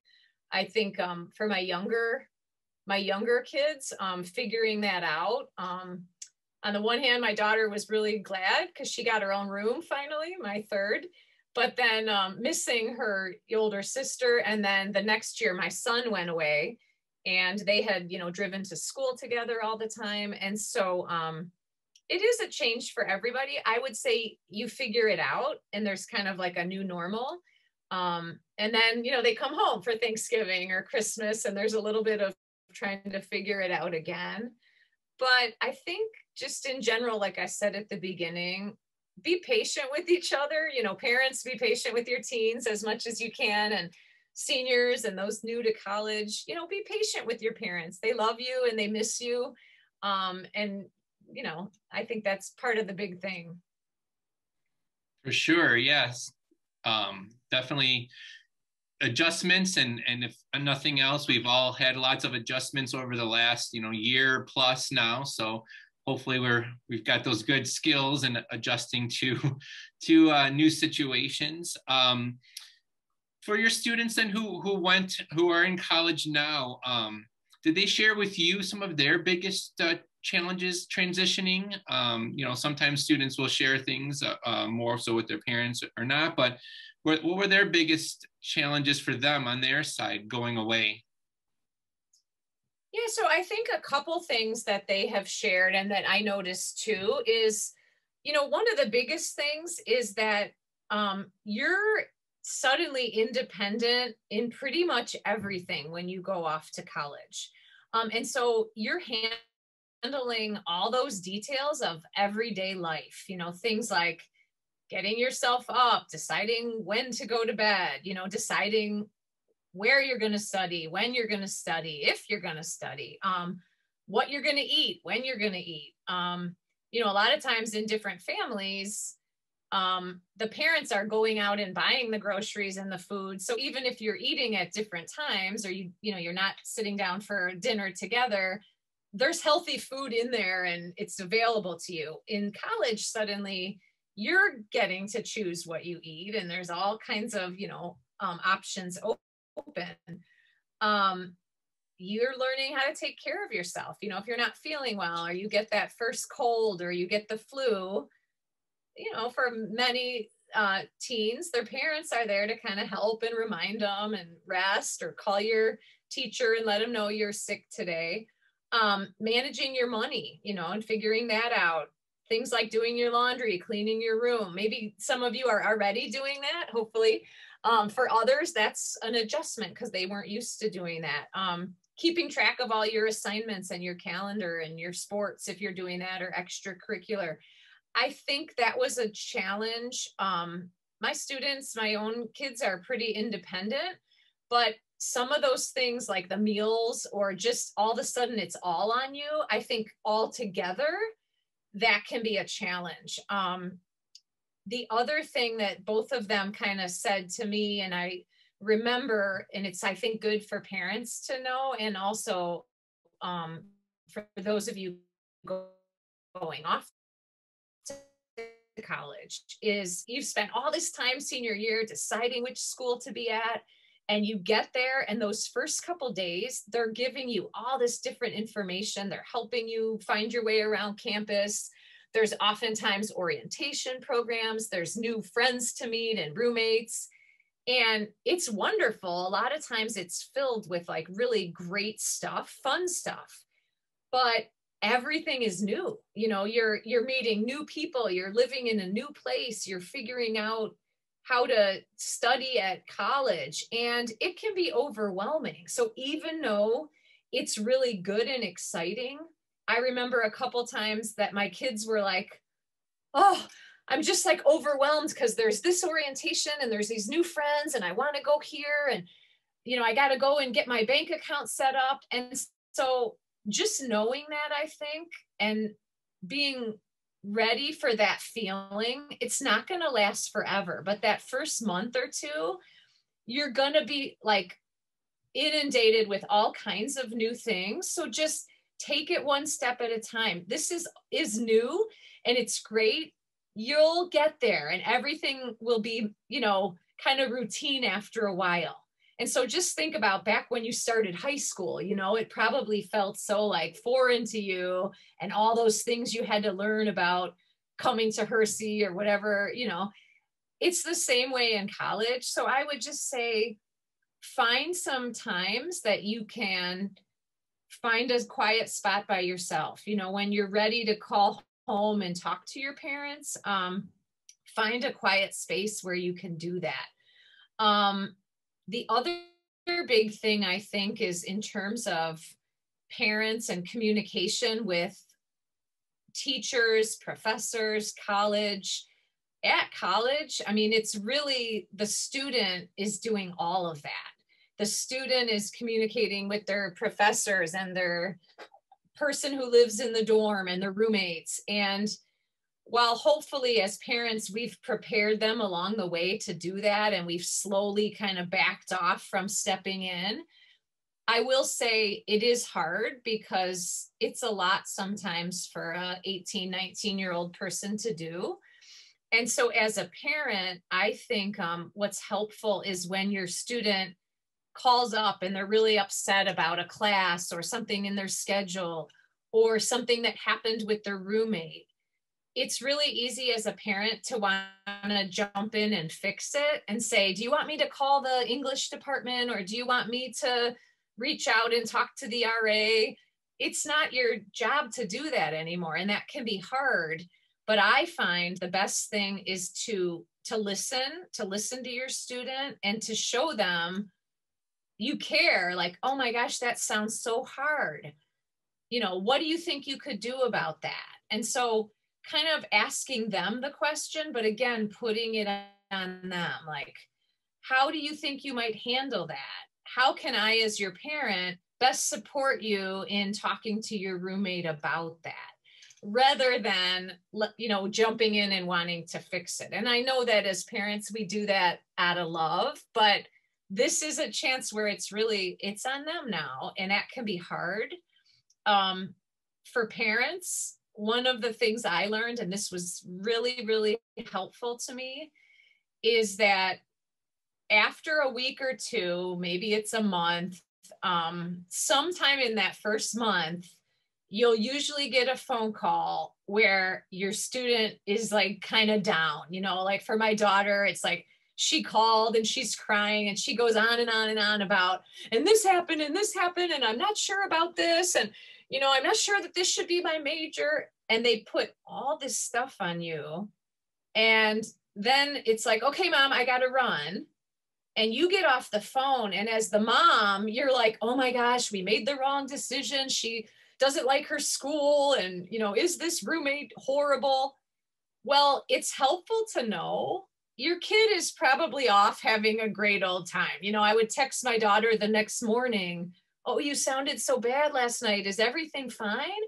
And she's like, oh yeah, mom, I'm great. And so I think somebody said to me, you know, it's that familiar voice, your mom or your dad, and they call you and they kind of dump all this stuff. And then they feel great. They're like, okay, good. Now I can go back out and, you know, handle the world. I think it's good as a parent to know this is normal. They're going to be okay. Don't jump in and talk about transferring to a new school. I think every student at some point during that first semester maybe wonders when they're having a bad day, I made the wrong decision. Give it some time. And so seniors too, you know, give it some time. It's a big adjustment, you know, take that time. Everybody feels a little out of sorts, especially that first semester. It's okay to feel that way, but don't rush and make any, you know, big decisions. Everyone kind of gets that homesick feeling. And I would say to the teenagers, to the seniors, once in a while, just send your mom or dad a text with like something good, like, hey, I met this great new friend today, or we had fun playing football on the quad. Your parents love you. They want to know what's going on. And sometimes as parents, we kind of get the phone calls or the texts when things aren't going well. So once in a while, send them a note about something that really went well. That's helpful for your parents too. So hopefully that I gave you a lot there, but those are some challenges that I know my students face, and then also from a parent perspective, how that felt to me. Yeah, great insight, great advice and tips, you know, the very practical things. I do want to add before I just go to our last question, as someone who commuted, myself personally, I commuted from my house. So I didn't go away, but I do remember a lot of these things, feeling the same way, feeling, did I make the right choice? Or, I was an athlete, and so, oh my gosh, like I'm not good enough, or I shouldn't do this, I should quit, like I want to go back to high school, like all these different feelings, even though, I lived, at home, it still can be a big, transition, and your schedule can change so dramatically even as a commuter student. And then some of these conversations and things that we've talked about and suggestions that you've made, I think can be also work, even if you're staying at home. When are you going to be home? You may not be eating dinner with your family at 6 o'clock every night because you may still be on campus, or you may have a class, so communicating, those changes as well. And students having that, kind of negotiate with your parents, okay, yes, I do still live at home. I live under your roof. You are, you still make the rules, but this is a time for increased independence. So, how can you work on that? How can you still become more independent? Still do, some of the things that maybe you would do if you were, not living at home, like go out at certain times or certain things, but yet respect the rules of your parents' house, at the same time. So also important conversations and things to have, because your day-to-day is going to be very different, and I remember, some days leaving my house to drive downtown to DePaul at 7 a.m. or earlier, and if I had a night class, I wouldn't be home till 10 p.m. You may not even see your family that whole day. So it's going to look different in that way too, and that can cause stress. I know my mom was stressed about me driving on the highway every day, and all that kind of stuff. So I just want to throw that out there. If there are students who are commuting, whether you're commuting 10 minutes away or 10 miles away or more, a lot of these things are applicable too, for sure. So just wanted to throw that out there. So lastly, yeah, good. Mrs. Knott, any final tips for students or parents as they approach like this summer before college and then ultimately the start of next year? Any other, like you've mentioned a lot of outstanding things to do, anything else, any other like maybe final tips or advice that you would recommend that might help with this, transition and have everybody going off on this next phase of their life, feeling good and happy about the situation? Yeah, I think, just like I kind of mentioned at the beginning, this is a big step, and it's okay to have those mixed feelings. And you probably, from now until the time you leave, you'll feel one way and then another and another. And just know that I think both for students and parents, it's completely normal.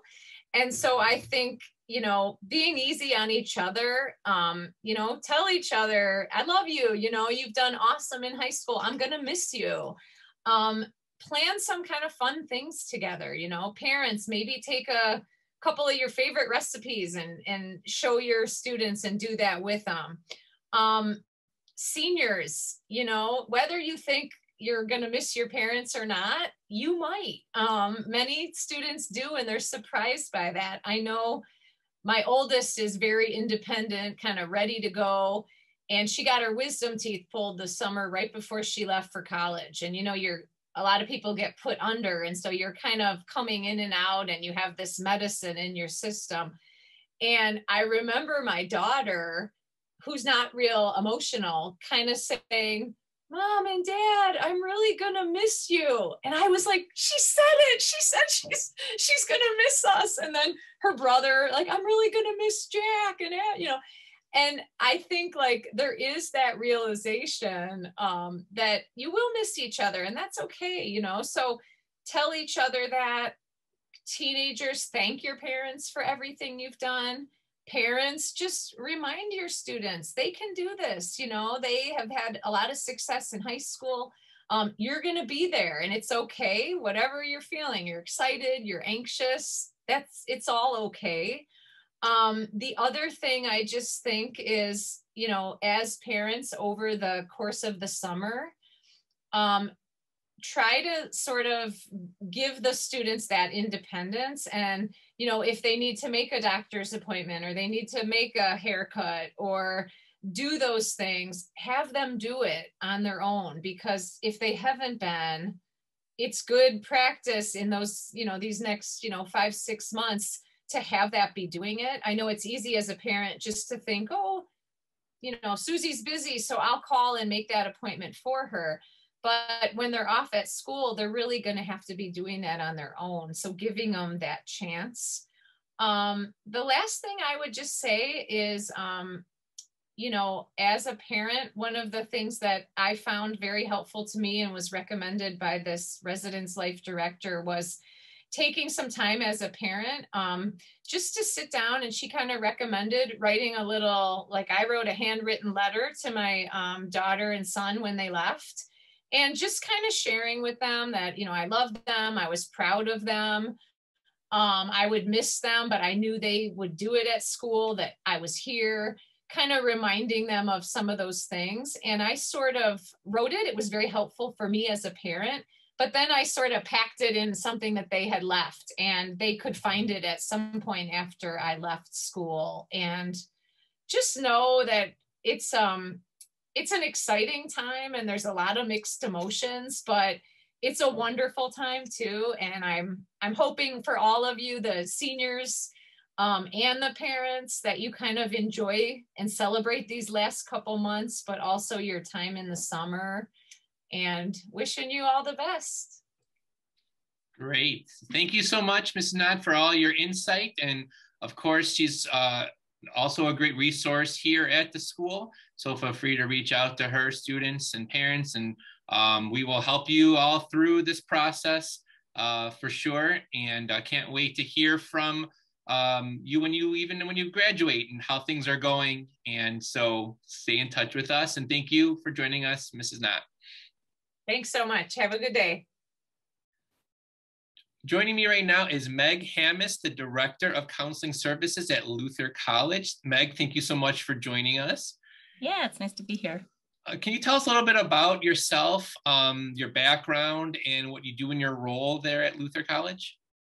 Sure.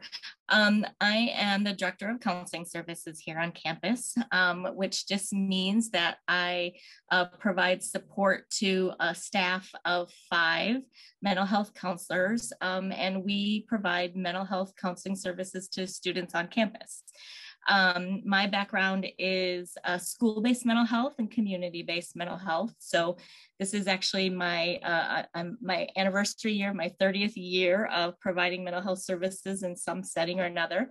And this is my 6th year here at Luther College. I'm a licensed mental health counselor with a master's degree in social work, and also have a certification in trauma and trauma supports. All of our providers here at Luther are licensed at the highest level for their degree, and we provide a variety of services, which I can kind of talk about in a bit.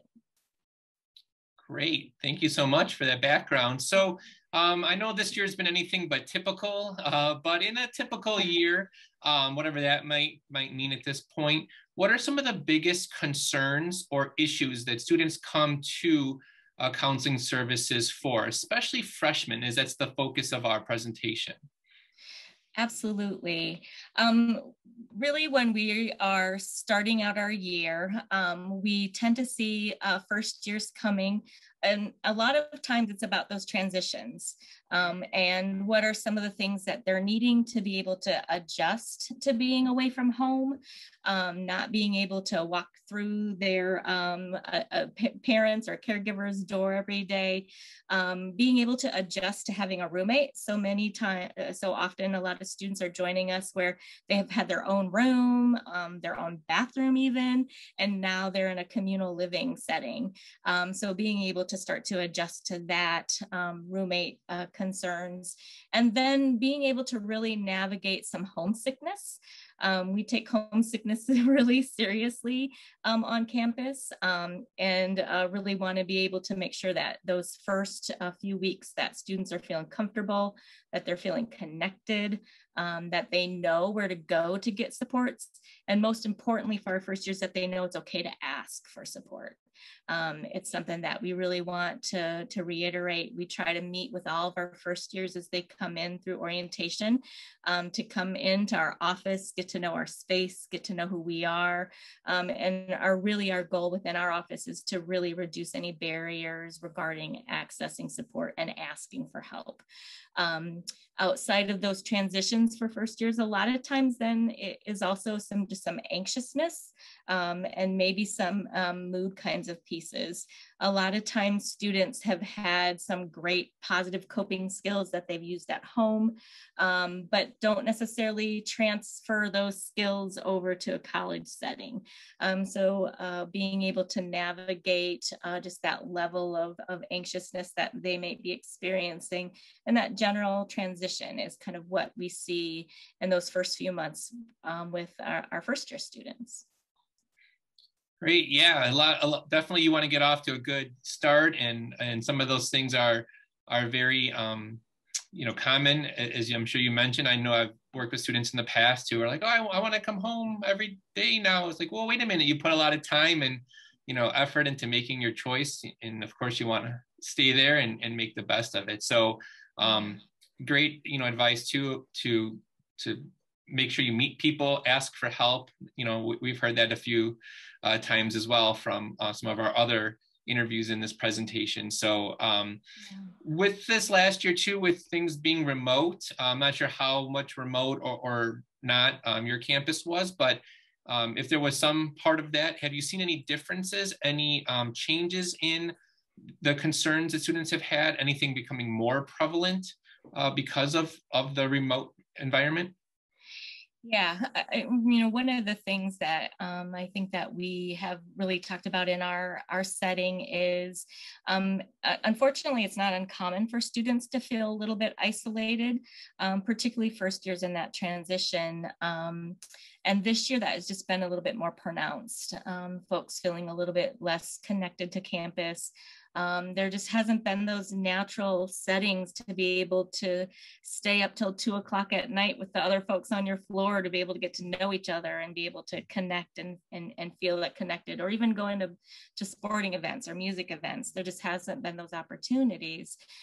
So particularly for our first years, I think really feeling a heightened level of disconnection, a level of isolation. One of the things that I think about, and I have a first year student myself this year, and kind of thinking about their experience, first years don't know what they don't know, right? And so I think for some of our first years, that transition hasn't been as difficult as maybe we thought it was going to be. That sense of isolation and loneliness may be there, but they also don't necessarily have some of that level of grief that some of our upperclassmen might have regarding, oh, I wish I could do this, or oh, I wish I could do that again. So that's been something that we've kind of navigated a little bit. For us, our services have been all telehealth this year. That honestly has been something more for us to get to be familiar with, and for us folks who are maybe a little bit older to be able to get a little bit more comfortable with, where students seem to navigate that really well. And I've been surprised that students have said that sometimes they prefer some of that telehealth versus being able to come in person. I think that has been one thing that has reduced barriers for students to access services, has been a little bit more comfortable for them to be in their space and work with us versus coming into our office. So that has informed us as far as our practice going forward. We're going to do a little bit of a hybrid to be able to meet both of those kinds of needs, and really being able to help support students in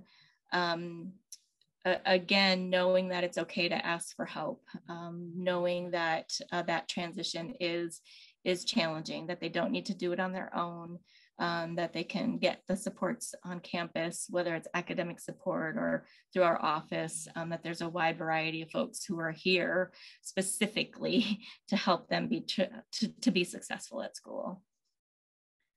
Yeah, it sounds like a lot of the situations are the same that we're seeing in high school too. Some are doing really great, some aren't so, some prefer one way, some prefer the other. So I think it will be interesting both at the high school and college level. You'll see whether it's teachers, counselors, variety of people kind of tweaking or keeping some of the hybrid or whatnot. But I guess the bottom line is that students, whatever they feel comfortable with, they should hopefully feel comfortable reaching out one of those ways and accessing those resources. So you kind of mentioned coping skills, a little bit earlier as well. So what kinds of, and it'll be interesting to see, I think too, will those coping skills that are needed or those situations be delayed, a couple of years, like when those first years now all of a sudden have roommate, if they weren't on campus, maybe it'll just be delayed or kind of reversed. But in general, I guess, what kinds of coping skills do you and your staff find students need the most help with? They're not prepared as much maybe out of high school to deal with what? Right, for sure. One of the first things that comes to mind is just setting and sometimes readjusting expectations.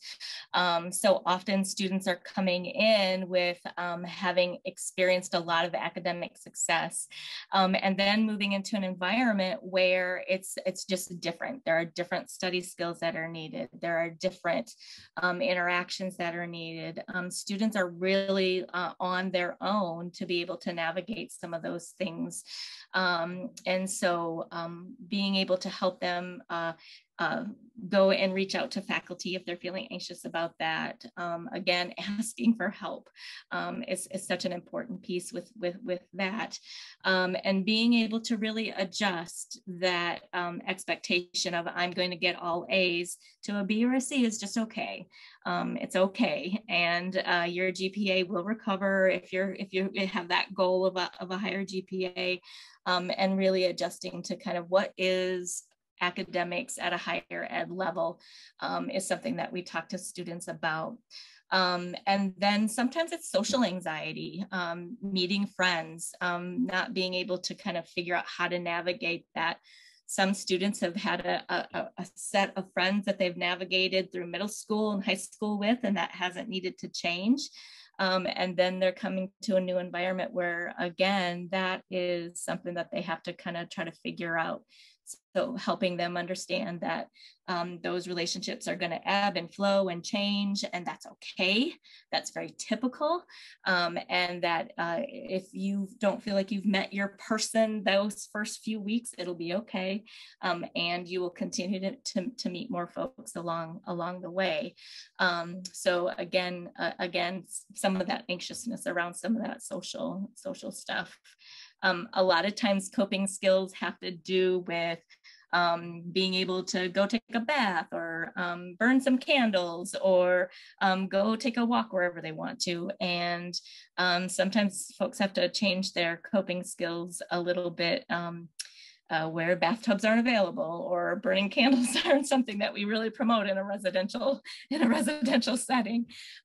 We really like to promote mindfulness and meditation through our office, being able to provide programs like nature bathing or meditation skill development, anxiety toolbox on how to navigate some of that anxious stuff.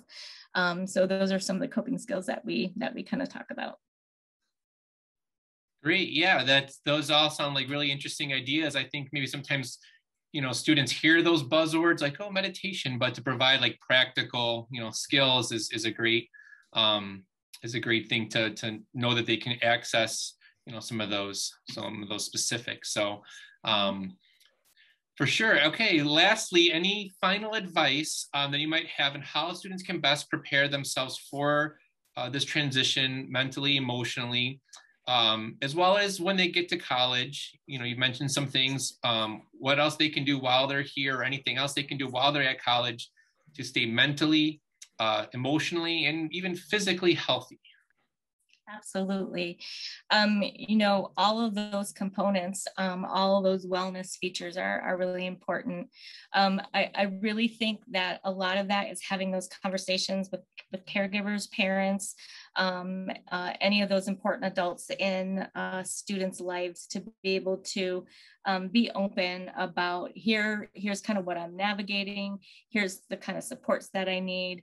For parents to be able to really understand the level of stress that students are under right now. College is not the same as when I went to college, right? Like it's just not as stressful. The world just isn't as stressful as it used to be. So being able to check in with your student, knowing that both Luther and most institutions have what we call kind of a care team. So if parents or caregivers are ever concerned about their student, that they can call campus, that they can call, whether it's their counseling center, they can call their student development office on a campus and say, I'm worried about my student, I want you to reach out. So we always want parents to be able to know that, and students to know that as well. Really being able to have some of those difficult conversations. I sent Christopher a guide a little bit ago from the JED Foundation. JED Foundation is a national organization that works to reduce stigma and works to help promote positive behavior and reduce suicidality. They have some great resource guides on their website as far as some planning kinds of things for coming to school. So being able to have some of those difficult conversations. What are parents' expectations? What are students' expectations about money, social relationships, substance use, grades, all of those pieces. Great. Yes. Thank you so much. It's great to know that, that there are these services out there, and we try to tell students to take advantage of all the resources, all the amenities that the colleges have. They're paying for those. So whether it's counseling, whether it's academic advising, whether it's the fitness center, all those things, to really take advantage of those, and of course to reach out. So Meg, thank you so much for sharing all of the great advice today, and we're going to share those resources with our students and families as well. So thank you very much. Thank you. For more frequent reminders, updates, resources, and more, please follow us on social media at Life After Hersey and subscribe to my YouTube page.